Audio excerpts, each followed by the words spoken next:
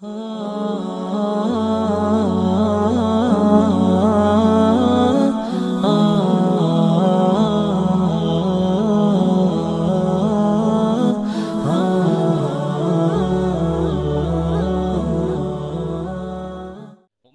പറഞ്ഞു വന്നത് വയൗമുൽ ഹദീലിൽ ബിനാഇ അഫ്ളലു, ഞായറാഴ്ചയാണ് നിർമ്മാണ പ്രവർത്തനങ്ങൾക്ക് ഏറ്റവും അഫ്ളലായ ദിവസം.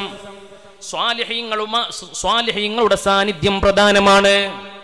സ്വാലിഹീങ്ങളോട് മുശാവറ ചെയ്യൽ അനിവാര്യമാണ്. ഈ കൂട്ടത്തിൽ എത്രയോ ആളുകളുണ്ടാവും വലിയ വലിയ മഹാന്മാരോട് പോയിട്ട് പിന്നെ വീട് നിർമ്മിക്കണം എന്ന് പറഞ്ഞിട്ട് ഡേറ്റ് വാങ്ങിയ ആൾക്കാരുണ്ടാകും. പാണക്കാട് പോവുക, ഹൈദരലി തങ്ങളോട് ചോദിക്കുക വീടെടുക്കാൻ ഉദ്ദേശിക്കുന്നുണ്ട്, എപ്പോഴാണ് കുറ്റിയടിക്കേണ്ടത്, തങ്ങൾ പറഞ്ഞ ഡേറ്റിന് കുറ്റിയടിക്കുക.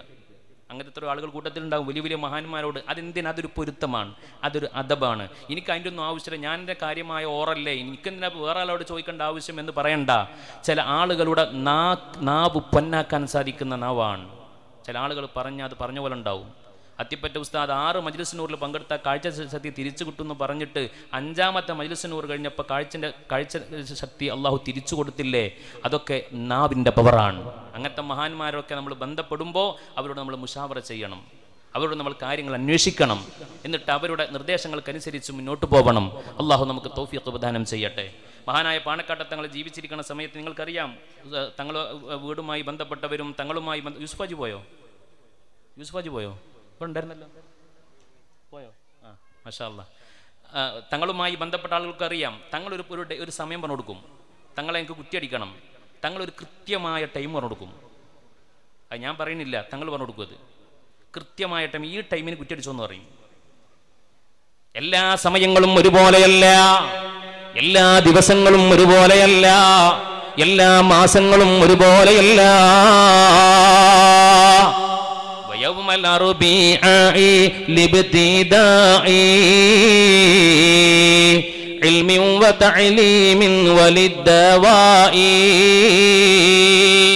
ചികിത്സ തുടങ്ങാൻ ഏറ്റവും അഫ്ളലായ ദിവസം ബുധനാഴ്ചയാണ്. ഒരു രോഗത്തിന് ഡോക്ടറെ കാണാൻ പോവുകയാണെങ്കിൽ ബുധനാഴ്ച ഡോക്ടർക്ക് ഒഴിവുണ്ടോ നോക്കുക, ബുധനാഴ്ച പോയിട്ട് ഡോക്ടറെ കാണിക്കുക. ഇനി ചൊവ്വാഴ്ച ഡോക്ടർ വരുള്ളൂ എങ്കിൽ ചൊവ്വാഴ്ച ഡോക്ടറെ കാണിച്ചിട്ട് ബുധനാഴ്ച മരുന്ന് കഴിക്കാൻ തുടങ്ങുക.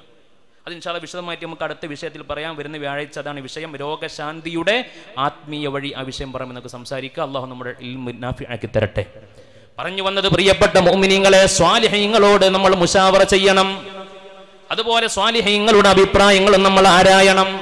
എന്നിട്ട് സ്വാലിഹീങ്ങളുടെ സാന്നിധ്യത്തിലാണ് ആ കർമ്മങ്ങളൊക്കെ നടത്തേണ്ടത്. ഒരു കുറ്റിയടിക്കണ സമയത്ത് ഒരു ഫാത്തിഹ ഓതി ദ്വാരക്കാൻ ഒരാൾ വേണം. അതൊന്നും നിസ്സാരമായ സംഗതിയല്ല. ഇന്നിപ്പോൾ അതിൻ്റെ ഒക്കെ പേരിൽ എന്താ പറയുക, അതൊക്കെ ഒരു പഴഞ്ചനായിട്ട് കാണുന്ന ആളുകളുണ്ട്. എന്തിനാ അപ്പം അതിനൊക്കെ ഒരു ഫാത്തിഹ വിളിക്കൽ? എത്രത്തോളം എന്ന് വെച്ചാൽ ഉസ്താദുമാർ നിക്കാഹിന് വേണ്ടി വീട്ടിലേക്ക് ഉസ്താദുമാരെ ക്ഷണിച്ചു കൊണ്ടുവന്നിട്ട് എന്നാൽ പിന്നെ ദ്വയർന്നിട്ട് ഇറങ്ങല്ലേ, ദ്വയൊന്നും വേണ്ട നമുക്ക് പോവുക.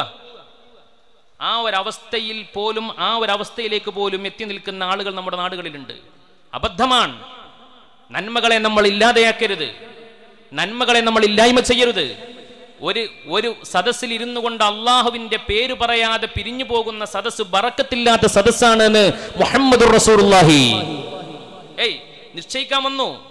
2 പുതിയാപ്പളിന്റെ വീട്ടുകാരുണ്ട്, പുതിയ പെണ്ണിന്റെ വീട്ടുകാരുണ്ട്, നിശ്ചയിക്കാൻ വേണ്ടി വന്നു. എല്ലാവരും നാട്ടുവർത്താനൊക്കെ പറഞ്ഞ് ഓഡിറ്റോറിയത്തിന്റെ ഡേറ്റ് പറഞ്ഞ്, അന്ന് അപ്പുറത്ത് കല്യാണമാണ് ഇവിടെ കല്യാണമാണ്, കമ്മിറ്റിക്കാരും നാട്ടുകാരും കാരണവന്മാരും എല്ലാവരും ചർച്ച ചെയ്ത് അവസാനം ഡേറ്റ് തീരുമാനിച്ചു. എന്നാ പിന്നെ ചോറയ്ക്കല്ലേ, ഫാത്തിഹല്ല.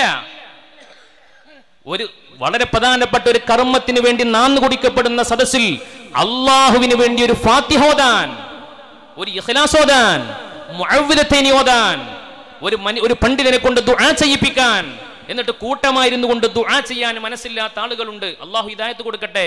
വിവരമില്ലാത്തത് കൊണ്ടായിരിക്കാം. ഞാൻ വളരെ വിനയത്തോടെയാണ്. ആ നന്മകളൊന്നും നമ്മുടെ നാട്ടിൽ നിന്ന് ഇല്ലായ്മ ചെയ്യപ്പെടരുത്. അതൊക്കെ അതേ രീതിയിൽ നടന്നു പോകണം. അത് എല്ലാ നന്മകളും മരിച്ച വീട്ടുകളിലൊക്കെ ഓതുന്ന സമ്പ്രദായം നമ്മുടെ നാടുകളിൽ എക്കാലവും നിലനിന്നു വന്നതാണ്. പരിശുദ്ധമായ ഖുർആനിന്റെ പാരായണം മരിച്ച വീട്ടിൽ ഓതുന്ന ഏർപ്പാട് ഇന്നൊന്നലെയോ തുടങ്ങിയ ഏർപ്പാടല്ല. മഹാന്മാരായ സ്വഹാബത്ത് റളിയല്ലാഹു അൻഹും കാന യഖ്തിമൂന, പ്രമാണങ്ങളാണ്. ഖബറിന്റെ അടുത്ത് വെച്ച് ഖതം തീർത്തിരുന്നു മഹാന്മാരായ സ്വഹാബ. ഖബറിന്റെ അടുത്ത്, നമ്മൾ ഖബറിന്റെ അടുത്ത് തീർക്കണ്ട, ഈ മരിച്ച വീട്ടിൽ നിന്നെങ്കിലും ഒന്ന് ഓതാൻ സമ്മതം കൊടുത്താൽ അതുപോലും അത് അനാവശ്യമാണെന്നും അല്ലെങ്കിൽ അത് വൃത്തികേടാണെന്നും തെമ്മാടിത്തരമാണെന്നും പറഞ്ഞുകൊണ്ട് വിമർശിക്കുന്നവരുണ്ട്. ഞാൻ വളരെ വിനയത്തോടെ പറയാണ്, പരിശുദ്ധമായ ഇസ്ലാമിന്റെ സുന്ദരമായ മുഖത്തെയാണ് നിങ്ങൾ കരിവാരിത്തേക്കുന്നത്. ഗൗരവത്തോടെ ചിന്തിക്കണം. ഒരു മരിച്ച വീട്ടിൽ ഇദാ ഹളർത്തുമുൽ മയ്യിത ഫഖൂലു ഖൈറ ഔ കമാ ഖാല റസൂലുള്ളാഹി. നിങ്ങൾ ഒരു മയ്യത്തിന്റെ അടുത്തെത്തിയാൽ നിങ്ങൾ നല്ലത് പറയണം. നല്ലത് എന്ന് പറഞ്ഞാൽ ലാ ഇലാഹ ഇല്ലല്ലാഹ്, പരിശുദ്ധമായ ഖുർആൻ, നല്ല നല്ല വാക്കുകൾ. അവിടെ നാട്ടുവർത്താനം പറഞ്ഞിരിക്കുന്നതിന് പകരം, അവിടെ ദിനപത്രങ്ങൾ വായിച്ചിരിക്കുന്നതിന് പകരം, അവിടെ വാട്സപ്പ് നോക്കി സമയം കളയുന്നതിന് പകരം ആ മയ്യത്ത് അവിടെ കിടക്കുമ്പോ ആ വീട്ടിൽ വെച്ച് ഖുർആൻ പാരായണം ചെയ്താൽ ഇൻദ ഖിറാഅത്തിൽ ഖുർആനി തനസ്സലുൽ മലായിക, എവിടെയാണോ ഖുർആനിന്റെ പാരായണം നടക്കുന്നത് അവിടെ മലായികത്ത് ഇറങ്ങി വരുമെന്ന് മുഹമ്മദ് മുസ്തഫ. എത്ര വലിയ സൗഭാഗ്യമാണ് അതൊക്കെ, എത്ര വലിയ നേട്ടമാണ് അതുകൊണ്ടിട്ടാൻ പോകുന്നത്. അപ്പോൾ വിവരമില്ലാതെ നമ്മൾ ഒന്നും എതിർക്കാൻ നിൽക്കരുത്.